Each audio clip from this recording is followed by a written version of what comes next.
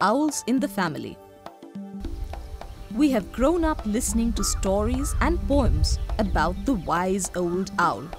In this chapter, we read how the narrator's family rescued tiny spotted owlets.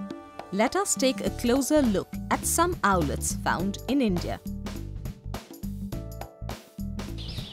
The spotted owlet is a common species of owls found in Asia, including India. They are small, barely measuring 20 centimeters. Their habitat consists of open farmlands and even places occupied by humans. These little owls have adapted to living in cities among us humans. The spotted owlet lives in small groups in the hollows of trees or in cavities in rocks or buildings. It nests in a hole in a tree or a building to lay eggs. Here we can see a cute owlet flying in and out of its nest in the hill station of Landour.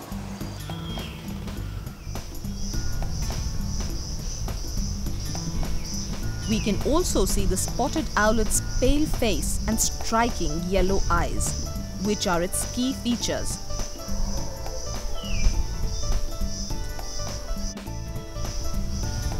Another tiny variety of owlets found in India is the collared pygmy owlet. This owlet is found in the temperate forests of India and in other Asian countries like Bhutan and Nepal.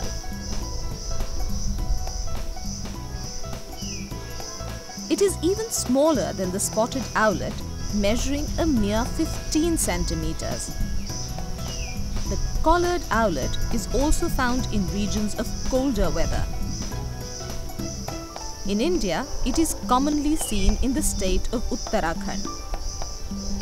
The features that distinguish it from other owls are its white eyebrows.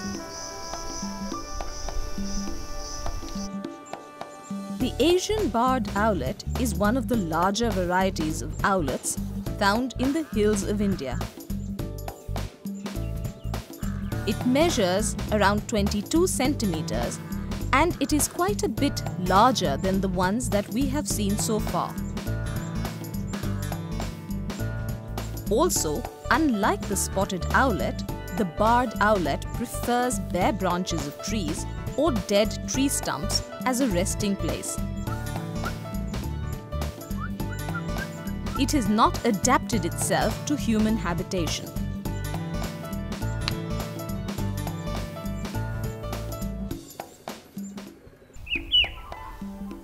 Owlets are considered to be cute. Do you agree? Which wild animal or bird do you think is cute?